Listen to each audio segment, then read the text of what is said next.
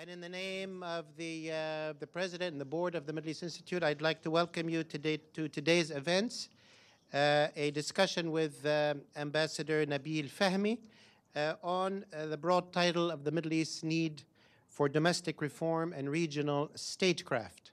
Ambassador Fahmy, I'm sure, is known to many of you. He's a long-serving former ambassador of Egypt to the United States from 1999 to 2008, very eventful years, including the events of 9/11 and all those, the aftermath of all of that. During that time, he was also chairman of the UN Secretary General's Advisory Board on Disarmament Issues, where he worked on those host of issues on disarmament with the UN. After serving in the U.S., he returned to Egypt, and from July 2013 to June 2014, he was Egypt's foreign minister under President Mansour and current President Sisi. And he helped Egypt navigate, again, very difficult conditions regionally and internationally. He had a brief entry into political life in Egypt in the Constitution Party, led by Mohammed al-Baradi'i, but otherwise I think he's known by most of you for his diplomatic career in the UN, in the US, and in Egypt.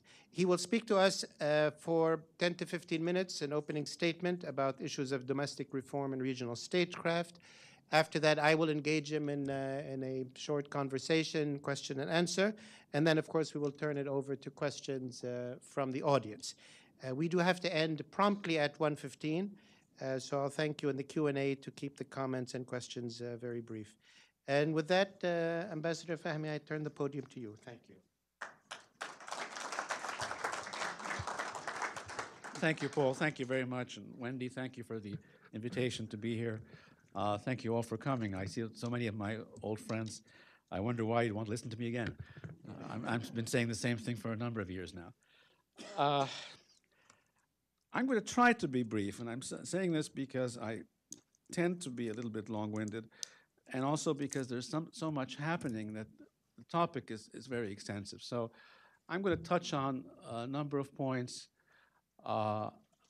They may sound provocative, but they're all made in the positive sense, with the view not to criticize, but with the view to make things better. That's really what concerns me. And as much as I'm happy to say them here in Washington, Washington's a very important place for us to make these comments, they're primarily topics that are of concern to the Arab world and to my own country in particular. So I make this point just to make the point that I say exactly the same thing back home. I don't have a different speech for here that I would do back home. It's exactly what I say here.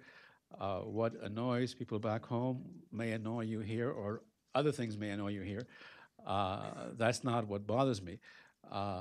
What I really try to do is to try to get people to work together and to think together, and ultimately, we are, I think, centrists in the world community, and therefore we all tend to win or lose in the longer stake of issues.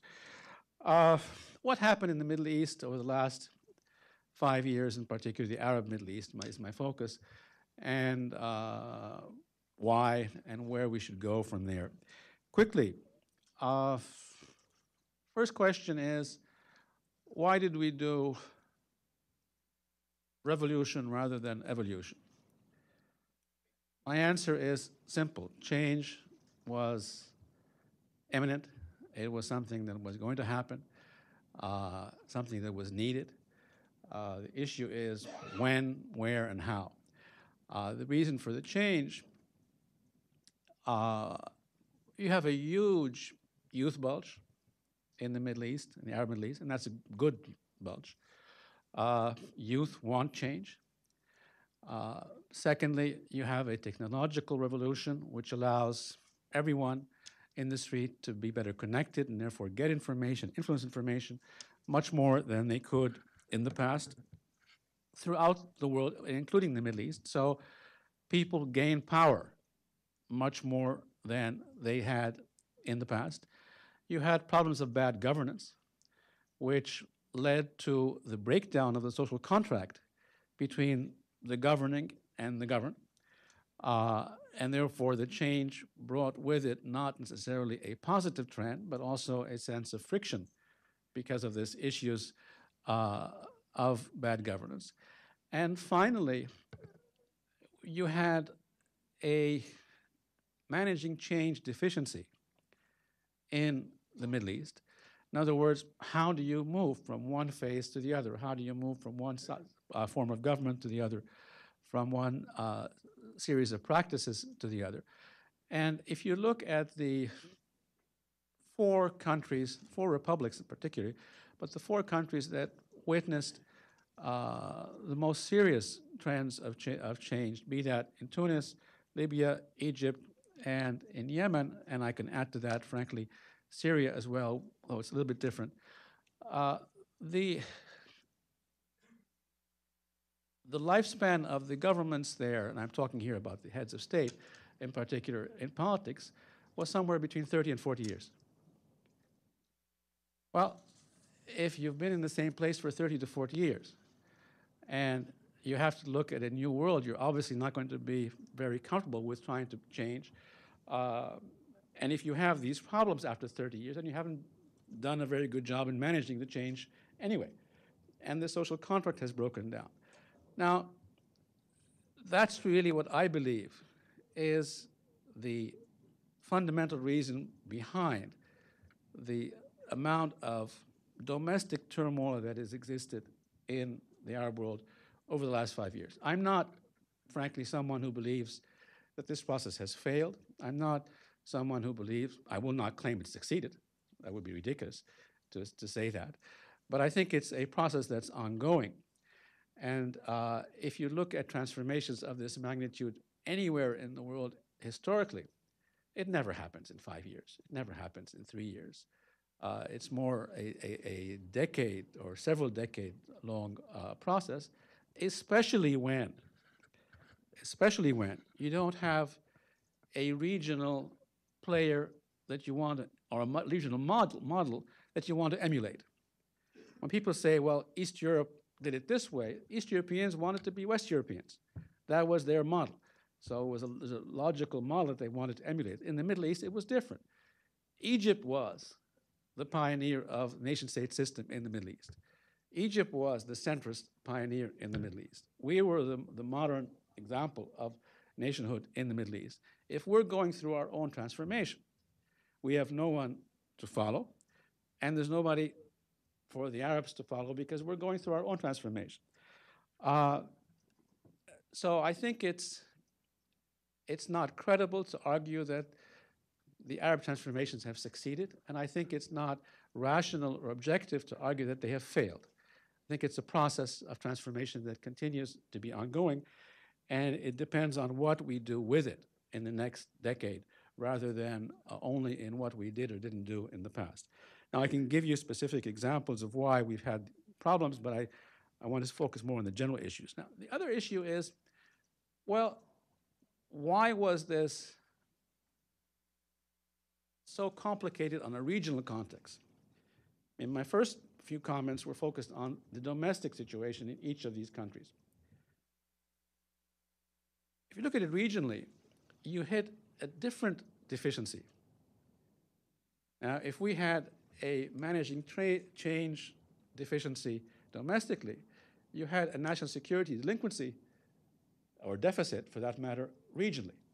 The overdependence on foreign powers on issues of national security created many of the countries in the region to depend on a regional power or a international foreign power, not only the West, but including the West, of course, and particularly the West, but before that it was the Soviet Union and then Russia and so on. And therefore, each one of the Arab Middle Eastern states did not properly accommodate itself in terms of, well, how do you define your national security? What proportion is that is safeguarded by your own domestic capacities? What proportion is safeguarded by regional capacities? And what proportion is safeguarded by, hey, how are you? Is safeguarded by international relations. As a result of that, during the last 5 years, you've seen the prominence of Turkey and Iran in particular at the expense of traditional Arab players in the Middle East. So this national security deficit is, I think, another element that is unique really to the Middle East, and it's also one of the main reasons behind our tendency to look for conspiracies. Look for them because they exist, but we look for them because we find so many parties playing in our domestic or sub-regional affairs, but forget the fact that we're the ones who encourage them to play that role, and therefore we're to blame for why they're becoming stakeholders in this process. I'm not a big fan of conspiracy theory, but when you're 7,000 years old, you assume that there have been a couple of conspiracies here and there, and you try to look for why they existed in the Middle East and why they succeeded or they didn't succeed. That's why you have a situation, for example, in Syria, where while this was a Syrian civil war to start off with, it's a geopolitical regional battle now among regional players in the Middle East, and it's an international geopolitical battle between international players at the same time. Less so internationally in Yemen, but it's equally so regionally. If you have the situation in Libya, where you have a failed state in Libya, which has moved from one leader without any government to a country today that has two governments, and they're working on a third or trying to merge them together to make a third one. A parliament in one part of the country and not in the other. And in spite of all these institutions, you don't actually have anybody who has any authority to control or manage. And then if you follow the intelligence trend that is out there in the public domain, I know that's a sort of contradiction in terms, but you hear stories about so many different Western powers having special forces here and there in Libya, and you have different stories about how many different non-state parties are active in Libya, ISIS, Al-Qaeda, and you name it, everybody else as well. And then to try to imagine a model where you bring all these people together to be rational and apply good governance, you have to appreciate that this is not going to happen in the short term, and it's not going to happen only by sub-regional cooperation, for example, Tunis, Algeria, and Egypt, but they have to play a role, but it's also going to have to involve regional states, international partners, especially the Europeans, but also, frankly, the major powers, and the Libyans themselves. So these problems today are simply so complicated, and domestic and regional politics have intermingled with each other that while as a former diplomat we were always told and often repeated that foreign policy starts back home and is domestic policy, today we actually live it in the sense that our domestic policy is affected immediately by foreign policy. All of that being said, I believe the Middle East is changing. It will change for the better or for the worse, depending on if Middle Eastern states decide to take more responsibility in governing their own affairs. I'm not an isolationist. I don't believe we can do it alone. But if we continue to overly depend on others, then we will ultimately put international political agenda ahead of our own, and that does not work.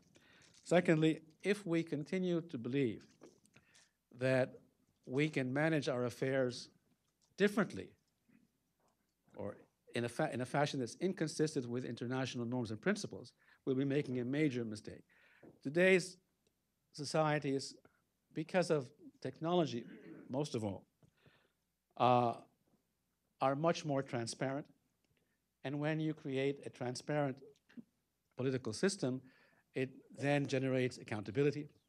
And when you bring in the element of accountability, then you have to bring in the basic tenets of good governance. So while I'm not suggesting at all that Middle Easterners, Arab Middle Easterners, have to become all kingdoms or all republics or models of parliamentary systems or presidential systems as they are in the West. They have to have better governance domestically, they have to be more transparent, and they have to be consistent with international norms on how these issues are being met, because we will be held accountable by our own people. With all due respect to all of you guys, I don't spend much time on what you think. My focus is mostly on what my Egyptian colleagues think, and then how that reflects internationally as well. If I was to do it the other way around, it would be, frankly, illogical. So I call frequently for more active domestic engagement in domestic reform back home as a response to domestic needs and requests, not as a response to foreign needs and requests. I also believe, because that's where technology is taking us, whether we like it or not, the debates that you have in Egypt today, I used to joke when I was in government that we had 90 million at the time, I think now we're at 91, but we had 90 million Egyptians, and we had 92 million Egyptian foreign ministers. Because everybody had an opinion, and everybody wanted to express himself, and everybody did. And while I may or may not have liked it, it was the reality. So unless I addressed those issues publicly in a transparent fashion, I could not engage in the debate, or I could not influence enough the stakeholders so that I could pursue the right policies.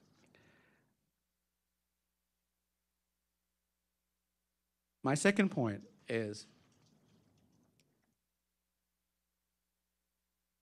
the regional problems that I mentioned, and one which I didn't mention, which is the Palestinian-Israeli track in particular, can really be the beginning of a horrific, catastrophic period in not only Middle Eastern history, if left undone, because they will not only have the ramifications of traditional regional conflicts, but they go to the core of who we are, the core of the identity of the regional countries.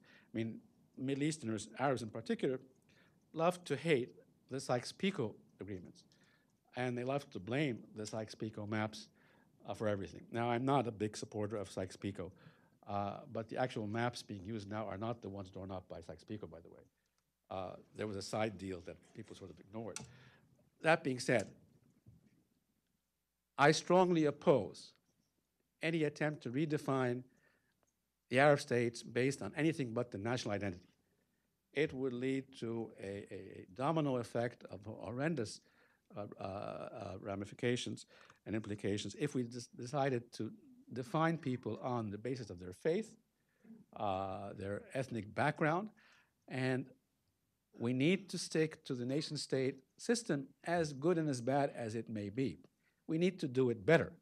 In other words, emphasize that the national identity is the one that governs the day, but at the same time, everybody in that national theater has to find equal rights and equal opportunity as members of that particular state. Opening the door for redefining identity, frankly, simply is just too complicated and would lead to tremendous amount of security problems throughout the region. I want to address the issue of the Palestinian-Israeli conflict as well. It's regrettably being ignored, and I would argue it's being ignored for two reasons. One, which is very cynical and immoral, is that the other problems in the region are more bloody than this one for the time being. And that's not a reason, in my mind, to drop dealing with an attempt to provide people with their rights, in other words, the Palestinians, the right to nationhood, and to deal with violations of international law, which occupation is, and the Israeli occupation is a clear example of it. It's the longest ongoing conflict in the region, and it's not going to go away. It's going to come back and hit us right in the face at a time when we will not choose to because we haven't chosen to engage in it, when in actual fact we were very, very close to resolving this in years past. And given my provocative nature and the fact that I'm leaving tomorrow anyway, let me suggest that while President Obama said that one of his biggest mistakes was not thinking about the day after in Libya a few days ago, I would argue also that not pursuing a full package on peace between Arabs and Palestinians and Israelis in his first year in office was another big mistake. And at that point in time, there was opportunity to really achieve success in this regard. In looking towards the future, I look inwards more than I look outwards as an Arab, as an Egyptian, because that's really where success or failure will occur. If you don't do that right, there's no way you can solve the regional or international issues. If you do that part right, then you have a chance in dealing with the other complications that are associated with international relations. Again, I would argue that if you don't want to be pressured into doing things by international agenda, you have to have more dependency on your own assets, your own capabilities. And I'm going to close with a comment that the Arab awakening, rather than the Arab Spring, I think still have a way to go. You're going to have some successes and some failures, but just the mere fact that there is an awakening, the mere fact that Arabs are engaged or trying to get engaged, even with all the mistakes that exist, in determining their future, I think is a positive. And I think it's one step in the right direction. It's not enough, and we've made too many mistakes in the process, but I think it's a step in the right direction. And I hope it will be coupled with more active Arab diplomacy and more active Arab expression of Arab suggestions to solutions to the regional problems as a basis for negotiations. My own country, for years, has played a leading political role in the region. We have been busy over the last 5 years, but that's not reason not to resume that role. The region is not going to wait until we finish stabilizing our situation domestically, and I think we've gone a significant step in that direction. But I also believe that in the absence of an active regional conflict resolution role by Egypt, there's a huge vacuum in the Middle East that really can't be covered by anybody else in the region. So I appreciate the concerns we have and the issues we have, but I honestly believe that more has to be done by regional players, particularly Egypt. I think the meetings recently in Egypt between the Egyptian leadership and the Saudi leadership have been useful, and I know this is going to give me a question, but I'm going to leave that to the floor. Without that foundation of cooperation with our agreements and our disagreements, with both of them, this region will not stabilize. And ultimately, to stabilize, we need to have a different kind of dialogue and relationship with our non-Arab members of the Middle East. I put the onus mostly on the non-Arab members of the Middle East because I think their actions have been more egregious towards Arabs than any Arab actions have been towards them. And I'm mentioning specifically here Iran, Turkey, and Israel. But unless you have some movement on the Iranian-Saudi relationship and some movement on the Turkish-Egyptian relationship, and I don't see movement happening in the short term, we're still going to have some difficult problems to come. So I'd encourage very much some diplomacy on some confidence-building measures to create an environment for a more serious debate about this. I can speak for another hour and keep you all waiting. So let me simply stop there and answer any questions that you might have, and that's probably better when we move on. Thank you very much.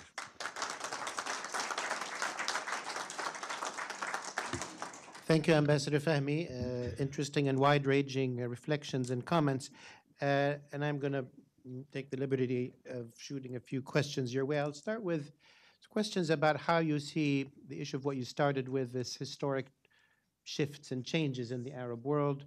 The last 5 years, which you, as you said, described not, effectively a full failure, but hard to describe as a success. Obviously, as you said, these are old regimes with old institutions coming up against a very young population and one that is very informed and empowered. If you looked down the road, 5, 10, 15 years, where do you see potential for positive change, elements of hope, and what is Egypt's potential role in that? As you said, there is no current model in the region.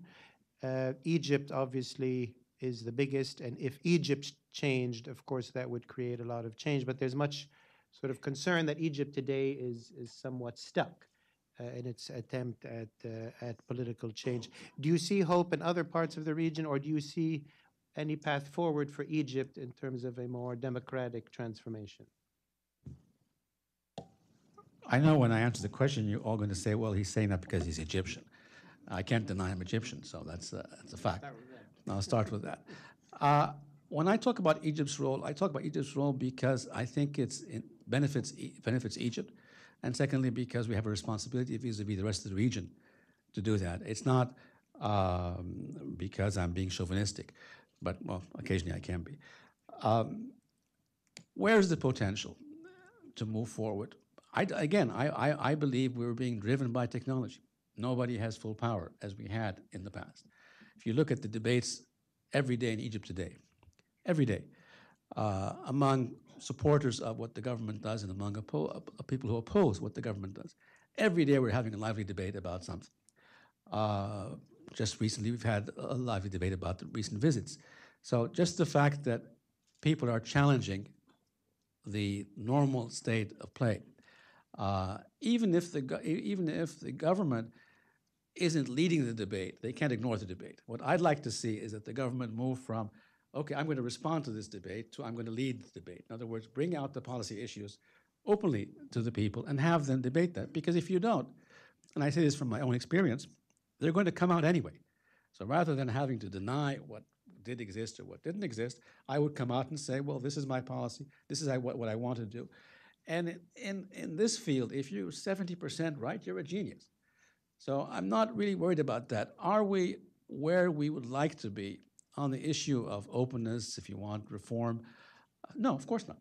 I mean, 5 years ago, we all wanted to be well ahead of where we are now. And it may have been, because we were all naive about what could be done so quickly. And I don't ignore my own situation as well. We all wanted more. And we need to fix what needs to be fixed. But I honestly believe that the continuous corrective process, even when there are mistakes, you can still see that quite evidently. The debates, even about issues of civil liberties and domestic reforms, frankly, they're more active domestically than they are internationally. So the idea that Egyptians are happy or not happy with a particular government measure, it's in the media every day, and it comes from all over the place. It would have been better if we had resolved these issues beforehand, but if we don't, then one shouldn't assume that this corrective process is not going to continue.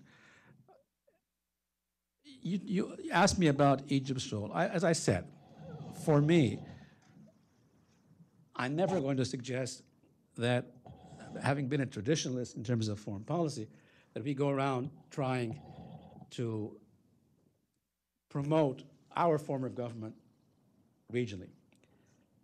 But I think the best way to do that is to try to create the example that most Arabs would want to emulate, at least partially. When we were really playing the only pioneering role in the Arab world, it was because we were ahead of the curve. When they wanted to achieve something, they would look at Egypt first and then the West or Asia second and third. We need to get back to that, and that means fixing ourselves domestically. I think we're on track. We just made too many mistakes in doing that. But I think the direction is right. There's no question that there are problems. The problems of the debate about political Islam versus secularism. There's the problems about economic priorities. We have a very difficult employment situation. You have economic needs, which require a large amount of investment and exports, and it's very difficult to get that when you have a region that's on fire. I know I said this in an event this morning.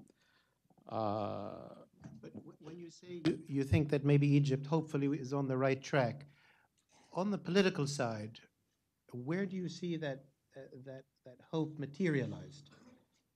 Is it through political institutions? I mean, you discussed there is a debate. Yes, people are, there's because of the internet and so on. There's discussions and debates, but institutionally, whether it's through parliamentary elections or the translation of the generally a pretty good constitution into actual fact, or the next presidential election, at the end of the day, these things matter, and yet everything seems somewhat top down and very much rigid and controlled. And the fear is that that might lead to another explosion rather than, in other words, Egypt doesn't have 20 years to get it right. It's a lot of pressure there. It's a great question. But let's look at things realistically. I'm not particularly happy with how far we've gone 5 years after 2011. So as an Egyptian, I wanted to see more happen. But if you look at, talking about institutions, Parliament was just elected.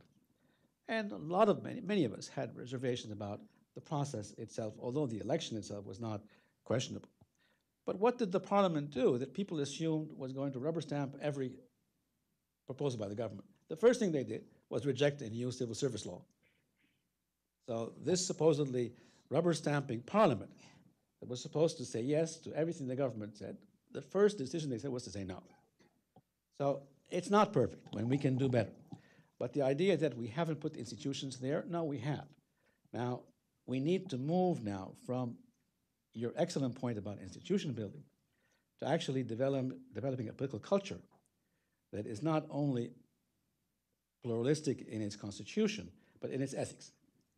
In other words, we agree on some things, we disagree on some things, as long as we all agree that this is the constitution of the nation state we're talking about. We can have as heated debates as you want within that constitution. And there's movement in that direction. Now, if you look at the debate in the media, really across the board, again, even about recent visits to Egypt. But are we perfect? No, there's no question that the youth movements in particular feel frustrated that they wanted to see more by 2016. So we just have to keep working on it. Last point on the domestic situation. I mean, in a sense, if you want to, summarize in an unrealistic way, there's sort of the liberal democratic camp to some degree, various stripes of Islamists, and maybe the state and the statist sort of institutions.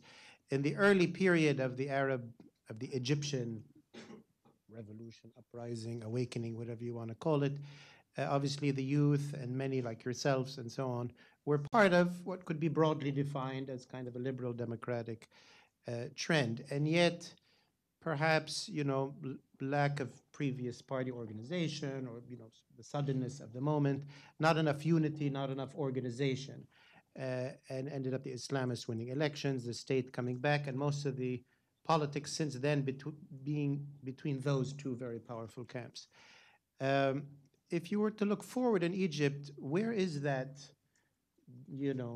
very diverse camp today? Some are, disillusioned and left. Some have left politics. Some maybe are, not allowed to talk. Some are in jail. Some are active, and yet the hope is in many of those people. Sure. Again, let me give you a specific example, because you correctly mentioned the Constitution before. Parliament is the only organization that can change the Constitution, at least the first step towards doing that. Nevertheless, a number of public citizens decided to establish a foundation to safeguard the Constitution. It wasn't that we're not going to go and defend the Constitution against anybody. It was basically what we believe in the Constitution, and therefore we're going to look at the different laws that have been adopted in the past or will be adopted in the future, and to see whether they meet the standard that is required in this regard. This is not to take anybody else's role, but it is to play a proactive role. And nation building is complicated, it's difficult, and it's about convincing people of your opinion as much as it is listening to that of others. It's going to take time. Uh, if I think our biggest mistake, and that's why we have all this the delay, had we post 2011 immediately postponed the election process and focused on establishing a constitution first, taken a year and a half to 2 years and developing a inclusive, liberal constitution, you would have allowed Egyptians to come around one message, different details, but one identity of what Egypt was. We regrettably jumped to the conclusion of let's go through the process of democracy, which is elections, rather than establish the foundation of a democracy, which is the constitution. And when you did that, then what you immediately did was whoever is more organized on the ground takes charge, and then you got into the identity clash again, and you started all over again. So your point is well taken. Because of the mistakes, we're all dispersed all over the place. But what I argue with people is, I know you're frustrated, so am I, but we can only fix this if we all engage in this, argue the case over and over again in a positive construction fashion, and I actually think that by doing that, people listen, and I can give you hundreds of examples of, you know what, you seem to sound like an oddball coming up with this issue, but there may be some validity to this. Is there some resistance? Of course. I mean, I made the point at the beginning. There is this mismanagement of change, or the delinquency in managing change. So the old traditional institutions don't want to move as quickly as, frankly, transparency and technology forces us all to move. My kids and my grandchildren not yet, but I mean I have grandchildren, but they're not that old yet, don't hold me to the standard of what did my father do. They hold me to the standard of what's happening in Italy, what's happening in Taiwan, what's happening in China. So, and I can't tell them, well, we're not living in China or we're not living in Italy. That's because of transparency and technology. I want to ask a couple of questions about foreign policy, both regional and international. For the past, since World War II, there's been a number of phases. For a while, the Middle East was sort of governed by Cold War superpower alignments. After the Cold War, there was kind of a period of American dominance, whether it was Pax Americana or Conflict Americana. They were very powerful. And with this administration, a clear sort of, somewhat retreat from the Middle East. This obviously is a risk and an opportunity. The opportunity is that, as you say, the powers in the region can take charge of their own affairs. We saw King Salman's visit, a long visit to Egypt the past few days, and he went straight from Egypt to Turkey for meetings with Turkish officials, also to the Organization of Islamic Cooperation. My question is twofold. One is, the region initially seems to be organizing into a regional conflict system, that Iran and its allies, and Saudi Arabia, whatnot, Egypt and its allies, engaged in proxy war in Syria and Yemen and Lebanon and in Iraq, hopefully not somewhere else. Yet at the same time, this is an opportunity, as you indicated, to reach out, or them to reach out, whether it's Iran, Turkey, Israel. It's an opportunity to build a regional order. How do you see, what's happening right now, the Saudi efforts, long visit to Egypt, visit to Turkey? I just heard that the Egyptian representation to Turkey will be at the level of the foreign minister, which might be a little development there, any improvement in Egyptian-Turkish relations. How do you see the regional order or the regional disorder taking shape, and what's Egypt's role in that? 2 or 3 points. One is that you can't get a regional order until the Arab countries put their own house in order. Otherwise, they will be at in a weak position vis-a-vis the non-Arab countries in the region, and that's why you see the prominence of the 3 non-Arab states over the last few years. Once you establish that better Arab order within domestically and regionally, they'll be in a better place to be constructive, to be self-confident, and to engage with their non-Arab parties who are not going away, by the way. They've been, many of them have been there for a long time, and they will be there for a long time. I've always been a proponent of engaging the non-Arab members, but that does not mean that I ignore the fact that there are legitimate concerns about their actions, Saudis vis-a-vis Iran, and our case in Egypt vis-a-vis Turkey. I can draft for you a solution to all of those problems, but none of the parties will read it until the end of the page because the environment is not conducive to, it's not about a miracle man developing language. It's about creating the environment where you can have a process with going at the subject 10, 15 times until you get some variation on your theme. Therefore, the step into that, in my mind, is confidence building measures.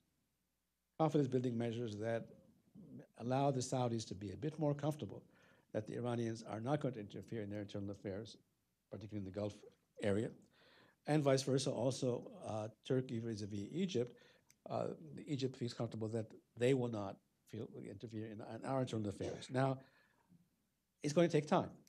So I don't suggest a formula. I suggest a process of dealing with this. And I don't think that but I would not ignore, don't assume this can't happen. If you see some progress in Yemen, you see some progress in Syria, then somebody's talking to somebody else. My last question will be about the Egyptian-American relationship. President Obama started his presidency with a big speech in Cairo. Many events intervened, and I guess the relationship now is cold at best. Not many months left in the Obama administration. If you were to look ahead, and if you were to advise the Egyptian government and the next American president as to how to put this relationship right, how to, what can be done to improve, strengthen. You're a long-serving ambassador here. If you were here during the transition, what would your words of advice be to both sides? Well, giving advice to one president is difficult enough, giving it to two. But let me answer the question because it's a serious question. I've asked repeatedly back home, given the American elections, how should we play this game? What should we do? And my answer repeatedly, across the board, is just focus on getting your domestic house in order and in playing your regional role in the Middle East. And the new American president, he or she, will react to this new reality. If we're not playing the role, we'll be assessed as a party that cannot play the role. If we have domestic problems, then they will look at this as a situation that's unstable. So, and I make these points not for America's reasons, but because they serve Egypt, first of all. They serve our ability to play a role regionally, and it's how Americans will look at us. So that's how I would say, what I would say to Egyptians. To Americans, I would argue that this is not a transactional relationship. And it's not one, I would argue that stop playing tactics and try to look at the Middle East strategically. You're not going to get models in the Middle East that fit your model. And frankly, as a Middle Easterner, I wouldn't want to do that because there are things that I think in your model that are very successful and other things I don't want to do. But that being said, look at this as a relationship that goes on where you're going to have agreements, you're going to have difficulties. It's not about if the Egyptians or the Syrians or the Saudis are doing what America likes, therefore the relationship is important. And if it's not, then it's unimportant. It's important in both cases. The only issue is here we have a difference of opinion and here we have an agreement. I don't think in a global environment, irrespective of the issue of oil, that America, being a global power, can ignore the Middle East. And I don't think from a global environment, a country like Egypt, that has a regional role and is engaged internationally can ignore America. So, but I would look at this as a strategic relationship with ups and downs. It has to be managed better, looking more towards the future, founded on government-to-government relations, but with a much better understanding of domestic politics on both sides. And I would argue this in particular. Frankly, I'm not sure Americans understand this either, but we don't really understand your elections. But that being said, I can tell you that very few Americans understand politics in the Arab world. I know you have hundreds of Middle Eastern experts that have sort of come out of the woodwork these days, but that they actually know what the trends are. As an Egyptian, I can tell you, I'm not sure what the trends in my own country will be 10 years from now, because the transformation we've had over the last 5 years was so sudden and so great that it sort of pushes you back into a sense of humility. Okay, well, maybe you thought you had all the answers, but if we did, it wouldn't have happened this way. So let's be sort of more respectful to each other as we move forward. Well, you've all been very patient, so we will go to questions from the audience. Please be very brief. Let me stand up so I can see people. I'll start with the gentleman in the back in the red sweater. Hi, Amr Qut from the Tahrir Institute for Middle East Policy. I wanted to ask you a little bit more about the corrective process you had mentioned and moving in the right direction. Mr. Salem had asked you a little bit about it. And I guess I wanted to hear a little bit more details or kind of some hard info about what you think about that. Me as an observer, I don't really see things headed in the right direction in the least bit. I think, from a security standpoint, I think that's worsened considerably. There's hard data to support that. The situation with civil society has been deteriorating, and the economy as well. So it'd be great to hear your thoughts on that. Thank you. And Ambassador, if you could take notes of the questions, I'll take a few. The lady on the left there. Hi, I'm Debbie Alvis. I'm an international consultant. Your Excellency, one key aspect of the Egyptian economy is the military's control of about half of it. That's presented all kinds of problems for economic development in Egypt, but it also presents some issues of security and security concerns for both Egypt internally and externally. Would you please address that? Is that something that you think the government is intent on doing? Thank you. The gentleman on the second row. I know there's a lot of people with questions. I'm doing my best. Thank you. I'm Mohammed Tanamli. I'm a Foreign Service Officer retired with AID. During your tenure, as you know, the U.S. government gave the government of Egypt about $850 million and $1.2 billion in military assistance. 800 and 1.2. For many years, that was the Camp David arrangement. Currently, a lot of people think that $1.2 billion is really doesn't serve the Egyptian, need. On the borders with Israel, obviously there are no fights. On Libya, there may be some skirmishes. In Sudan, is safe. So why, as an advisor, couldn't we switch, maybe make Egypt fights a guerrilla campaign with the bad guys, as you know. So why can't we switch the rest for economic development that will help the quality of life of the poor Egyptian? Thank you. Thank you. Marina Ottaway, third row. Thank you. Marina Ottaway with the Wilson Center. I'd like to take you back to a conversation we had a long time ago. It was probably about, probably the first year after the uprising. And we were talking about what had happened. And you said, and this is something that really stuck in my mind, this was a revolution fought by the children on behalf of their parents. And what I'd like to ask you, do you still feel that way? In other words, is there, are the generations still on the same wavelength? Is there a gap that has grown between the two? Thanks. Thank you. Ambassador, if you take that set of questions, and then I will start with the right wing at this round. Ambassador Fahmy. These are great questions. Let me address the first one. you sort of divided up the problems as being reform, economy, civil society versus security. I'll leave security aside because that's a technical issue that I can talk to you in detail. I actually believe that the most serious challenge is societal reform, which includes everything from civil liberties to governance issues and reform. Why I said I see progress. I'll give you a specific example. Does not mean, by the way, that I'm satisfied.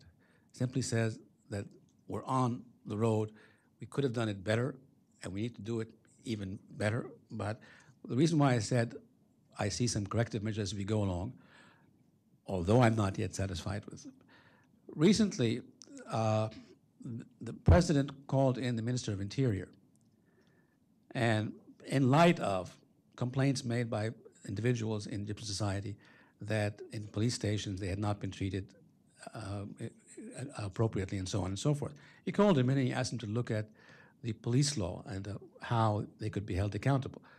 Since then, he has been meeting different members of civil society, be they the intellectuals or today I think there was a meeting with a larger group. So are we at the point where there is a societal consensus now and practices that are consistent with 2 revolutions in 5 years? No, we're not yet there. But is there a realization that we need to be more aggressive in a positive sense on the issue of reform? I think there is a realization there. And you hear this criticism not only from the traditional opposition members, but you hear it even from centrists in the Egyptian public domain and in the media. So I understand your frustration, but I still believe that our direction is right. We need to make corrections. We are late, but I don't think one can ignore the fact that the self-correcting mechanism is there. I don't want to get into a debate about how much the military controls the economy. There's been a huge debate about this, and the figures are much less than what you're suggesting. I honestly believe that the economy is going to be one of the major determinants of success or failure of developing a modern-day Egypt.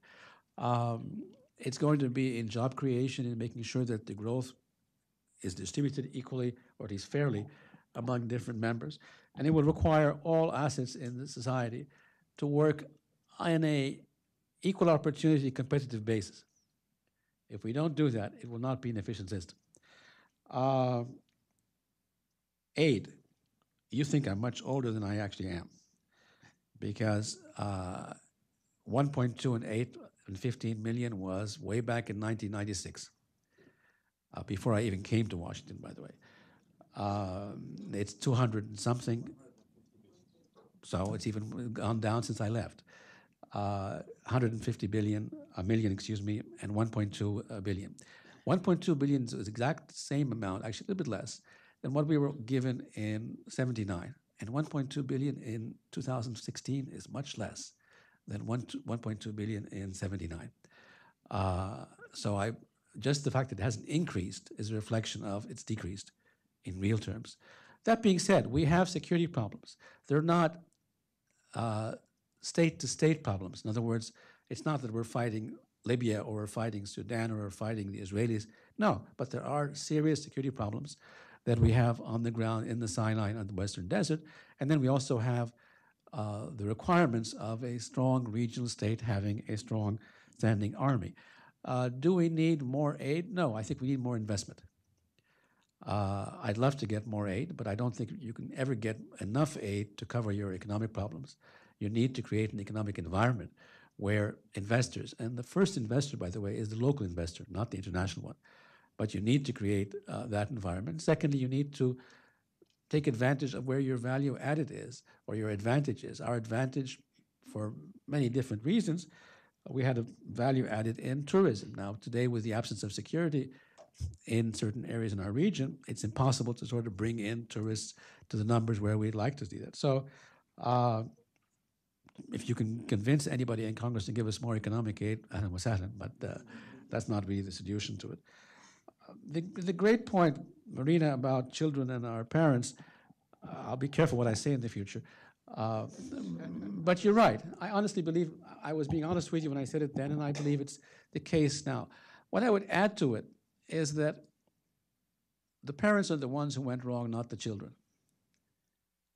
The children came out and did what we couldn't do, but they were conveying our concerns about why we hadn't achieved the open society that we knew. They didn't know about it, by the way. They knew it was missing, and they sort of heard about these problems that we actually had lived.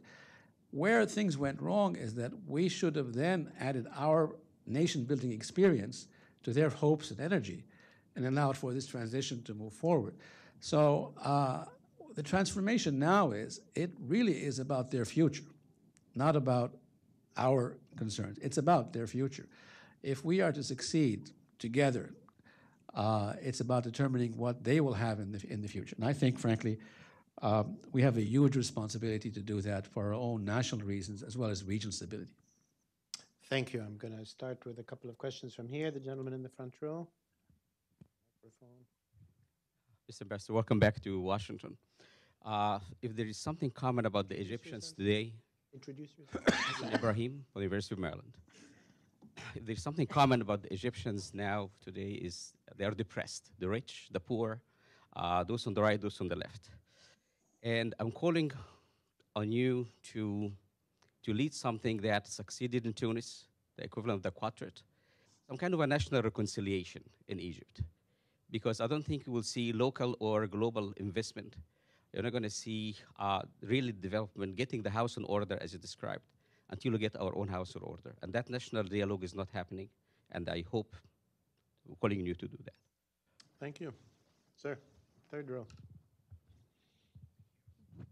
Dr. Awais, engineering consultant and from Towson University. I have a question and I'd like to hear from you. It's not a question, I'd like to hear from you actually on the dam on the Nile that has been started, almost going to be finished by Ethiopia. And also what would be your comment on some of the, call themselves brothers, Gulf states, they are contributing to the build of the dam. And finally, there are reports, just reading in getting feedback, that the level of the water in the Nile is really drastically going down. Would you please comment on that? Thank you. Thank you very much. A lot of hands. The gentleman in the fifth row. I think. Keep your hand up, sir. Yes, yes, yes. Stand up. There you go.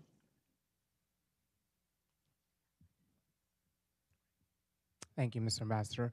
Demetrius Jones, formerly with Deloitte Consulting, our International Business Resource Group. I'm curious, what sort of inclusive efforts has this new government taken to legitimize some of the concerns of Egyptian youth, particularly considering the growing prowess of technology, not only in Egypt, just across the Arab world in general? Thank you. Thank you. The gentleman in the second row has been very patient. Stand up so the mic can find you. Thank you, sir. Peter Humphrey, Intel analyst and former diplomat. Sir, I'm wondering if you could shed a little light on this gift of the islands to Saudi Arabia. Why would Saudi Arabia even make such a request? What's the strategic or tactical value of that? On the gift of the islands? On the islands, Tiran, and let's take those four and then do another round. Can we take another four? No, I'm just joking. Well, the idea that Egyptians are depressed, I think the Egyptians are frustrated that they didn't achieve more than what they have achieved so far, given expectations were so high in 2011 in particular. So in that sense, yeah, there is a sense of frustration that we could have done better. I remember immediately after 2011 arriving at Geneva Airport, and on the one hand, you had a picture of Obama with Egyptian youth painting the sidewalks. And his comment was, Egyptian youth, we should learn from the Egyptian youth. Berlusconi was on the other side of the corridor and was saying Egyptians are writing history again. So expectations were extremely high. And they were equally so domestically. So in that sense, I think there is a sense of frustration. I gave you one reason for it. I can go on and talk about what happened after the elections, but that's really be a waste of time. I think that the more we come around the Constitution which we've developed, rather than starting a national dialogue from scratch. I think we should create a national dialogue around the Constitution. In other words, this is the Constitution that's been adopted now by 98% of the population. Let's see what has to be done to fully implement these provisions of the Constitution, which, by the way, on civil liberties is extremely strong. It's actually very progressive, very strong on civil liberties. And if it becomes truly embraced by the average Egyptian in civil society and by the institutions of government, you will see a significant movement forward. The other question you've sort of put in there, or I assume is in there, is there a room for reconciliation between political Islam and secularism in Egypt at the present time? I don't think there's room for that presently, because there is not yet, from that group in particular, a commitment to the Constitution. I would argue that let's talk about the Constitution first, create the momentum around that, and then we can look at the more difficult issues of how we move forward on that. But ultimately, yes, the national dialogue will be required, not in the technical sense, but in terms of what is modern-day Egypt. Renaissance Dam. Look, this is a win-win, lose-lose situation. Either the Ethiopians, the Egyptians, and the Sudanese find a way to balance the development needs that they have with the water source needs that they have, or we're going to have a problem of major consequences. I don't think it's a situation where one side can win and the others can lose, because frankly, you can't really have full potential development on a conflict maritime source. And on the other hand, even if we were to pursue different water management laws in Egypt, it still would never provide enough water if there was a conflict regarding the water source. We don't have another water source beyond the Nile. I think it's important now, as you Americans like to say, the devil's in the details. It's not about general principles or statements. It's about what is the text, what are the details agreed upon. And unless there's a clear commitment that the water resources required by the different states are met, and equally so, how are we going to deal with the development requirements? This can be a very difficult situation. But on the other hand, I don't think that trying to use force as the answer to this, one way or the other, is the answer either. So I'm very worried about where the negotiations are at the moment. I'm very concerned, not because I don't understand difficult negotiations, but because I don't see any real examples of confidence-building measures that would indicate good intentions of a detailed nature. Forget about the general principles. General principles are fair, but you can't take them to the bank at the end of the day. So I'm a little bit worried about the parties moving from assuming everything is a war scenario to moving everything is milk and honey, and it's neither. It's somewhere in the middle, and the negotiations have to be detailed. I have had discussions with Gulf states regarding whether or not they're supporting the dam. They keep saying they're not, whether there are some individuals who have projects in Ethiopia. That's normal, by the way. Not everything you do in Ethiopia is a function of the dam. If, on the other hand, there is something that relates to the dam specifically, that's a different debate. But let's be a bit more cautious here on this. The question of youth. Sure. I think the government is giving the issue of youth. Let me put it this way. I think the Constitution provides every required response to the aspirations of youth to have an open society with equal rights and all the civil liberties required. So the provisions are there in the Constitution. I argue also that I think the government has made a serious effort to try to bring in the youth to the executive bodies. In other words, bringing them in to different governance, bringing them into different positions in ministries, and so on and so forth. But nevertheless, nobody seems to be satisfied. And the reason, frankly, is people want to see the practice, the institutions, the government, the civil society working in a fashion that's consistent with the provisions of the Constitution, and they also want to see more opportunities for the day-to-day requirements, which are entry-level jobs and so forth. We have 10% unemployment rate. At the educated youth level, it goes up to about 25%. And that's a very significant challenge. The government has to find the balance between how do I create jobs and create a better theater for politics that deals with the aspirations of youth after two revolutions. So it still is a process that's ongoing. The islands, somebody said they were a gift.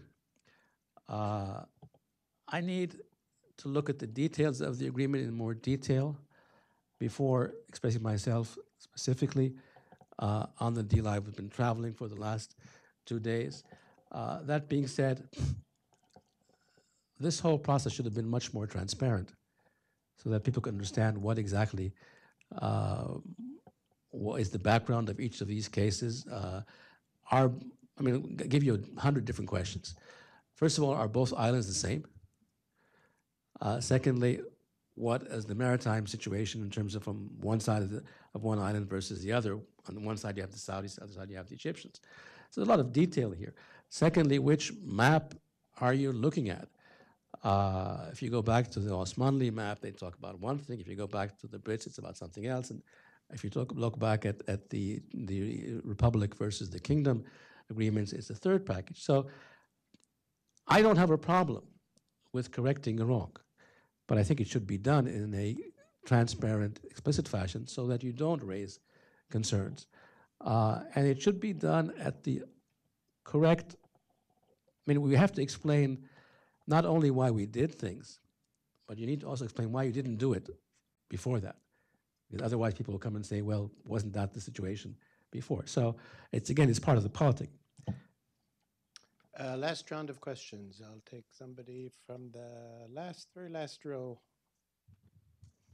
Thank you, Mr. Ambassador. Saim Yıldız from Bahçeşehir University in Turkey. Turkey has seen as a role model for the countries in the region, especially when the Arab Spring has started. So do you think that still Turkey can lead the countries in the region, especially when we think about Erdogan has still popularity among the population? Thank you. Thank you. There's a gentleman in the left there. I know there's a lot of people, not enough time. Munjid Dawari from the Center for the Study of Islam and Democracy. Your Excellency, you spoke about the commitment to the Constitution, and in response to one of the questions about a national dialogue, you said that we have to have a commitment from the other side to the Constitution. It's a Constitution that was written by only one side. The other side was not included. Actually, if we can let them out of jail, maybe they'll participate in some kind of national dialogue. We speak about Egypt now as if there's normal life of politics. There isn't. We all know that. It's a very military-style rule. Human rights organizations, left and right, all condemning Egypt. Hearings here in Congress, they're condemning Egypt and the deteriorating of human rights, to say the least.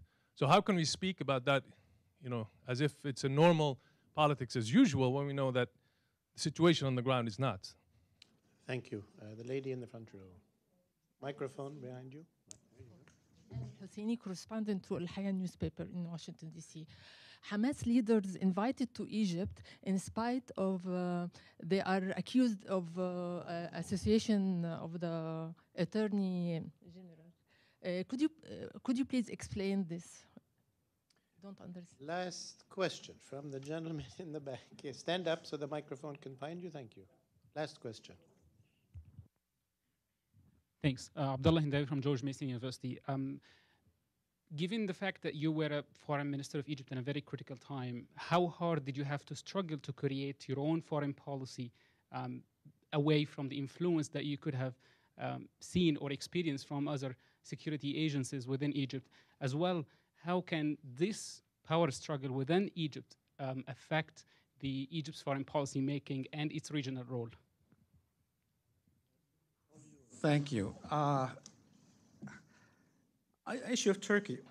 I actually don't see Turkey as a role model for the Arab Middle East, not at all. And I don't actually believe that Turkey can lead the Arab Middle East at all. It's not Arab, so it can't possibly lead the Arab Middle East.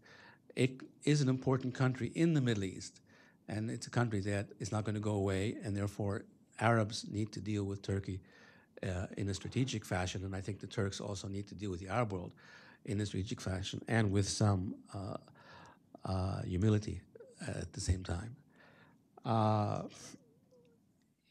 And if you look at the other question was about the Constitution.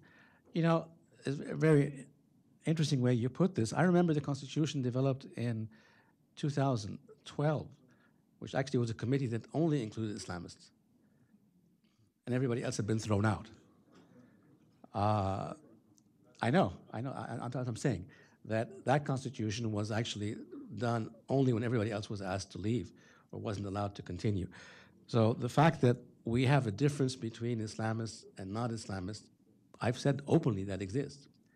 And what I'm arguing really is anybody who wants to say he's Egyptian first and then anything else second, he can accept the Constitution that I'm mentioning, and we can start a dialogue. But if you want to tell me you are an Islamist or an Italian or whatever you are first and an Egyptian second, then frankly, there's no place for the discussion according to the Constitution.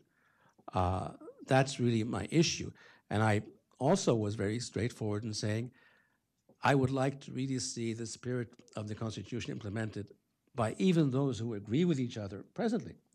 And the issue of a national reconciliation, if it's possible, will come down the road. But I don't see one presently because I frankly believe that, at least in our experience in Egypt, the Islamists' major mistake is that they thought that Egypt was part of the Islamist movement rather than the Islamist movement was part of Egypt. And you can change governments, but you can't change identity. Hamas. Well, most of you are my friends, but I have to keep reminding even my friends, I'm not a member of the government. So, so I mean, I don't ask me to explain policy, but I will analyze it for you. Look, there's clearly a problem between us and Hamas. There's no question about that. What's before the Attorney General in terms of, or the Minister of Interior, in terms of the criminal case, I don't have the details of that. But Hamas exists on the other side of our border. And I think the message given to them when they came was extremely clear, that there will be clear ramifications to any excesses. And these are, I don't want to say red lines or lines in the sand because there's a reputation to those kinds of things, but there are limitations and costs for what you will do if you go beyond that. If you don't do that, we don't deny the fact that you're part of the Palestinian political system. Whether we agree or disagree relates to our policy, but we don't deny that you're part of the Palestinian debate. And frankly, it's a complexity or a complication that we have to live with. Same thing applies, frankly, in Libya. There are trends in Libya that we don't support, that we don't like, but they're part of the political trends in Libya. And we're going to have to decide, well, what needs to be done for them to be part of the process, even though we're not comfortable with it, and what rules them out of that process. So there will be these gray areas where it's not exactly clear why we would bring somebody in and accuse them of something, but I don't think it's inconsistent with what we're facing by day-to-day life today. What was the last question? Did you Foreign policy were and you able to make your own foreign policy? Oh, great question. I can go on for hours with that. But let me address it personally, seriously personally. I have been asked to be a foreign minister 3 times before and refused every single time. And when I said yes, all of my really close friends were sure I was going to say no. But I said yes. And I'm proud that I did, and I have no problem at all. I asked myself one question before I said yes. What would the foreign minister have to do after 2 revolutions? I knew the technicalities because I was a diplomat. But okay, what is the new message? And the word that struck in my mind most from 2013 to 2000 was freedom. The word freedom kept coming up in both times. And in foreign policy, it's not about civil liberties. That's domestic policy. It's about freedom of choice and options. And therefore, I announced 4 days after I came into office the parameters, the guidelines, the objectives of our foreign policy for the next year, and I said I would leave after that. And among those parameters, where we would have a multidimensional foreign policy, we would expand our friends and work from our regional base internationally. So I think the word freedom was the force that really made all the other battles or non-battles worth it, frankly. And secondly, I've lived in this country for a number of years, and I've been in other countries as well. You always have turf battles. So what? It's part of the process, and there's always some overlap between the functions of one ministry and one institution and the other. That's true. It actually does exist, but they both have different functions. So I can tell you, in all honesty, the message was so clear to me in that word freedom that I didn't feel that I didn't know what the direction was, although we were, so to speak, in an interim phase from one point to the other.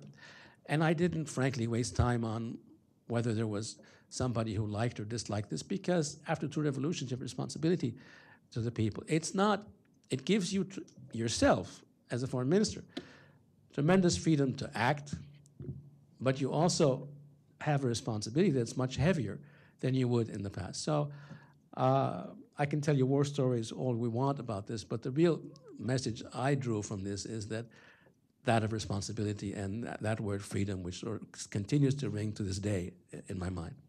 Thank you, Ambassador Fahmy. I know we will meet many times again to discuss Egypt in the future.